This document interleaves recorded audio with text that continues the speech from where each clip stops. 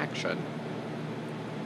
This is the control panel for the Sportsman E press. It's also called the switchboard.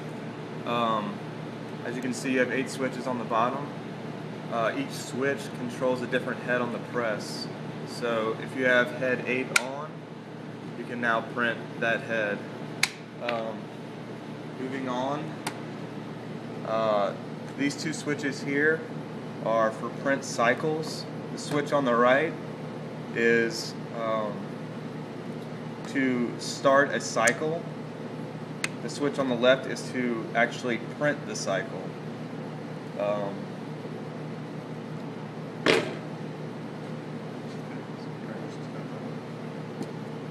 Here we have the emergency.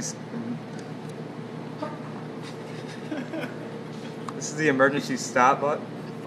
We can break them up in smaller break 'em up. and put them together. Alright. This button is for any issue that you have during a print cycle. If there's a problem, you can hit it and you get the red warning alarm.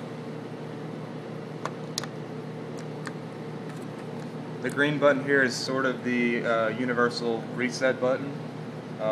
It's used for many things, mainly to lock the press in place.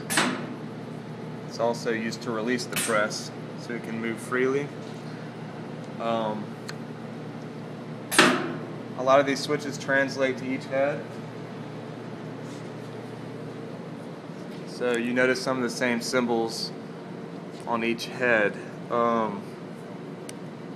Starting from the top, we have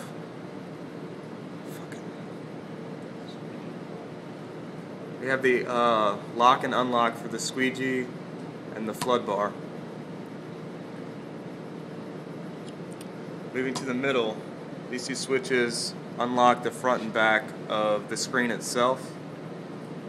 These arrows indicate which side of the screen you're unlocking. These 2 knobs control the squeegee speed and the flood speed. So that's what those are. Down to these 2 buttons, which you saw on the control panel. We have the reset button, which does the same thing. It releases the press and allows you to move pallets freely. And this is a print button. This is on each press and allows you to print a single stroke on the head you are using.